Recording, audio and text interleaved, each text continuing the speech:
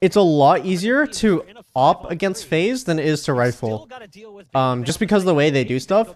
But FaZe is really wild, so they kind of get reckless with their peaks sometimes. It's just like they go really wild, and you can just hold an angle, and a lot of the time they'll peek into you and give you a free pick. And does 100 Thieves have like a primary opera on their team, or have they for the most part been running just 5 rifles? I haven't been watching that much.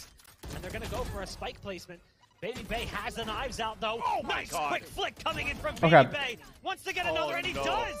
Baby Bay finds 4. So it's just on 29 HP, fault lined and Nitro ops the most. Okay, but would you say most of the rounds does Nitro have an op or does he have a rifle? What one?